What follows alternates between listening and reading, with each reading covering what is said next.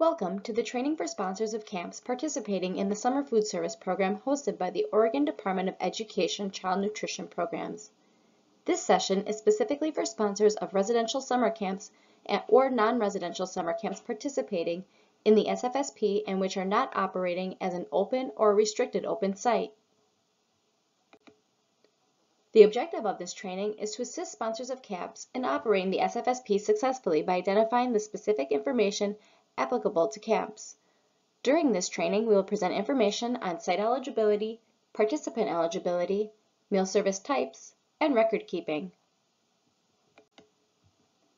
A camp is defined as a residential summer camp or non-residential day camp which offer regularly scheduled food service as part of an organized program for enrolled children.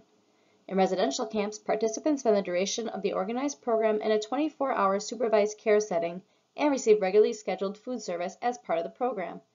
Sponsors of non-residential campsites must offer a continuous schedule of organized cultural or recreational programs for enrolled children between meal services. Sponsors of public or private nonprofit residential or non-residential camps may participate in the SFSP. Non-residential day camps may participate only as sites under eligible sponsoring organizations. SFSP sponsors are required to provide year-round service, but state agencies may grant exceptions to this requirement for sponsors of residential camps. Sites may not use area eligibility to establish site eligibility. Additionally, for-profit camps are not eligible to participate. Participant eligibility: camps are only reimbursed for enrolled children who meet free or reduced price eligibility standards.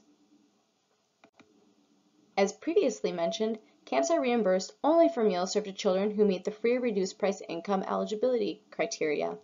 In order to determine income eligibility for participants, camp sponsors may use the confidential family application for free and reduced price meals or rely on lists of income eligible children provided by the school system.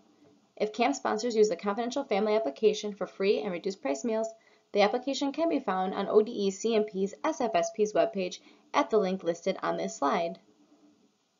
Instead of individual income eligibility applications, camp sponsors may rely on lists of income eligible children provided by the school. Sponsors of camps are not required to submit the approved confidential family application for free and reduced price meals or a school list of eligible children to ODE-CMP. They must maintain the lists of or original approved forms for all eligible children in separate files for each camp session, and the documents must be available for review by ODE-CMP. SFSP sponsors of campsites must collect and report to ODE-CMP income eligibility information in order to determine the eligibility of individual participants for free meals under the SFSP. The number of free and reduced price participants is reported in CMP Web. Income information must be updated annually and may not be more than 12 months old.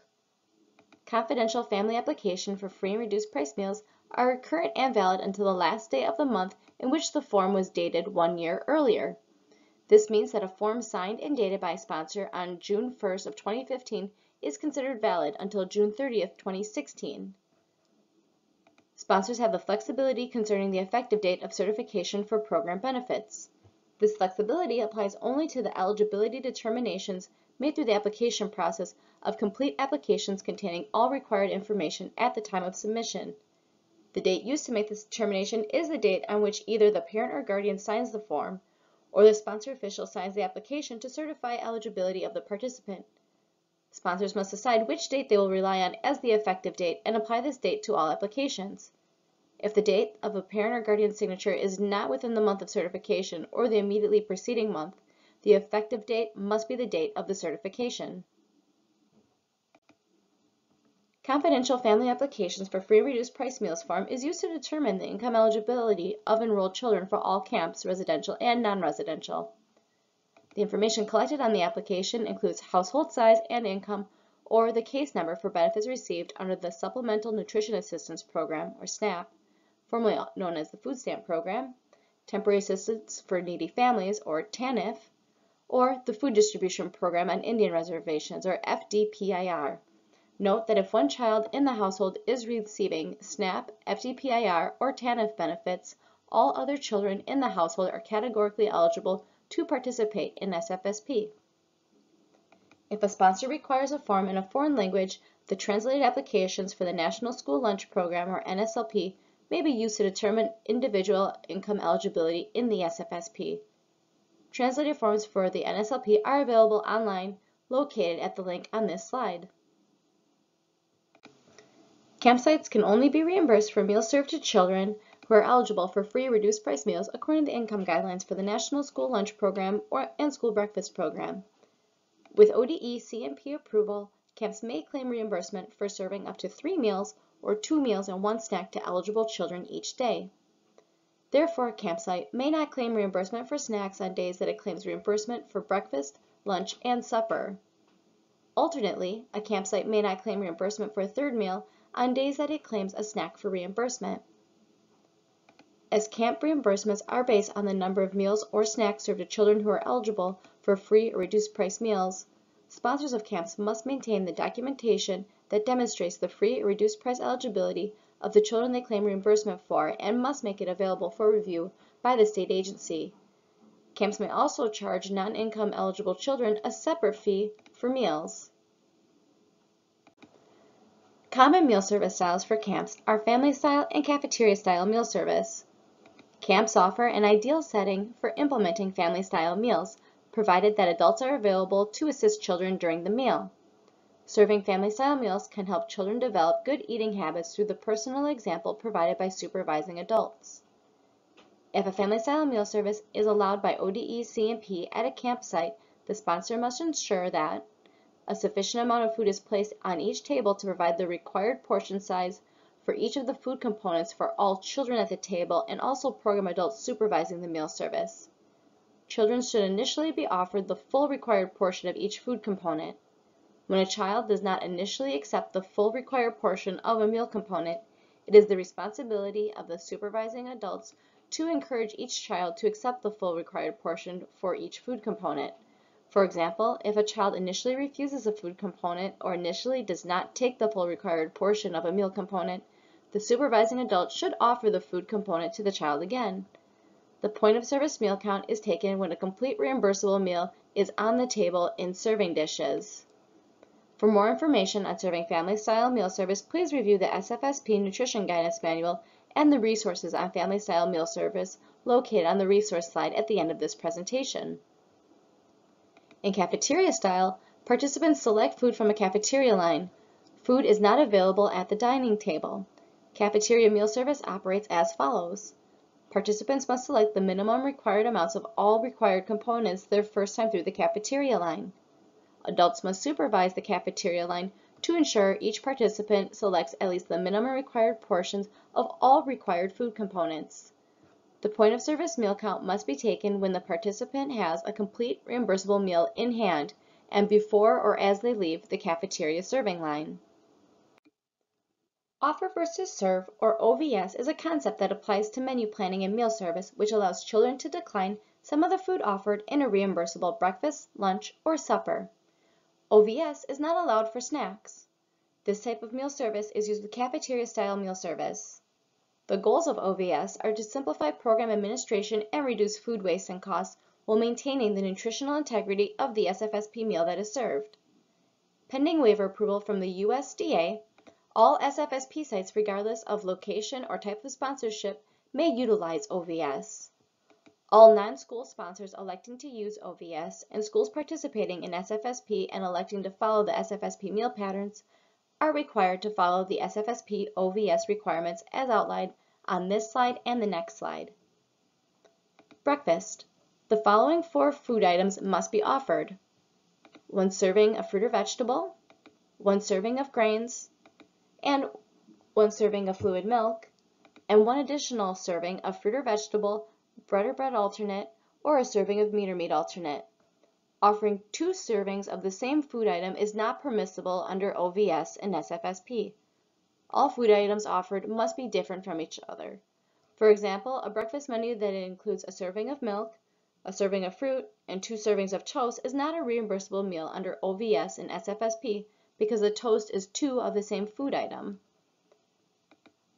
A child must take at least 3 of any 4 of the food items offered. For lunch or supper, the following food components must be offered through at least 5 different food items.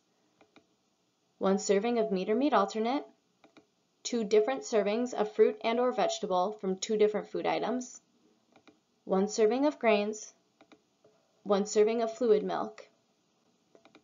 Lunch or supper OVS requirements differ from breakfast in that a child must take at least 3 food components rather than items listed above from the 5 food items offered. 3 food components are required for an adequate nutritious meal for children.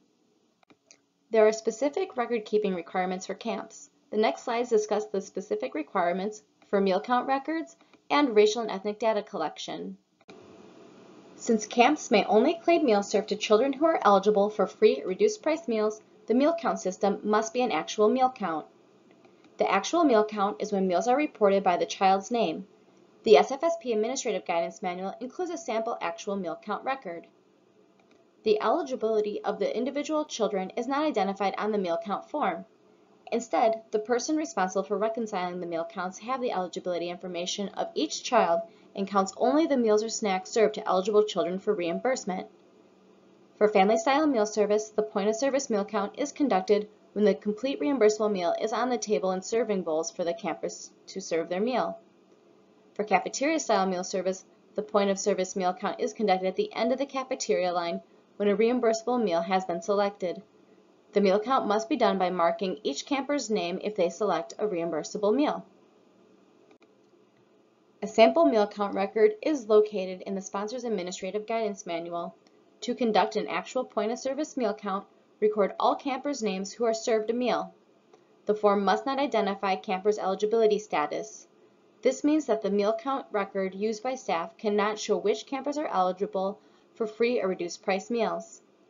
Only staff involved in the meal count reconciliation and submitting the claim for reimbursement should know a camper's eligibility.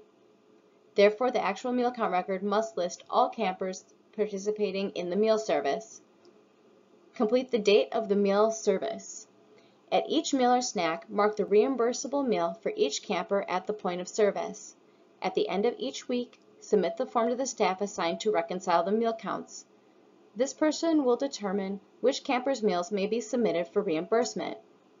An easy way to document reimbursable meals is to highlight those meals that may be included on the meal claim. All sponsors are required to collect racial and ethnic data for all sites under the sponsor's jurisdiction. Sponsors of camps must collect and maintain the racial and ethnic category for each site separately for each session of the camp. Session means a specified period of time during which an enrolled group of children attend camp. The sponsor may use visual identification to determine a participant's racial and ethnic category. For collection purposes, a participant may be included in the group to which he or she appears to belong, identifies with, or is regarded as a member of by the community. A sample racial and ethnic data collection form is located in the Reference Materials section of the sponsor's Administrative Guidance Manual. Camps that charge separately for meals also must provide a written policy on free meals that explains that the camp uses the USDA's eligibility standards for family size and income levels at the level of reduced price school meals. Describes how the camp accepts income eligibility forms from campers and assures that children whose families receive SNAP, FDPIR, or TANF benefits are automatically eligible for free meals. Describes how the camp will collect payment from children who must pay the full price for their meals, and how the camp ensures that children receiving free meals are not overtly identified. Assures that the camp has a hearing procedure for families who want to appeal a denial of eligibility for free meals, and assures that if a family requests a hearing, the child will continue to receive free meals until a decision is made by the hearing official. The resources listed on this slide have specific information related to camps. If you have any questions regarding the information presented here, please contact your assigned specialist. Thank you for participating in the ODE CMP SFSP training on requirements for camps. Thank you for all that you do to fuel Oregon's future.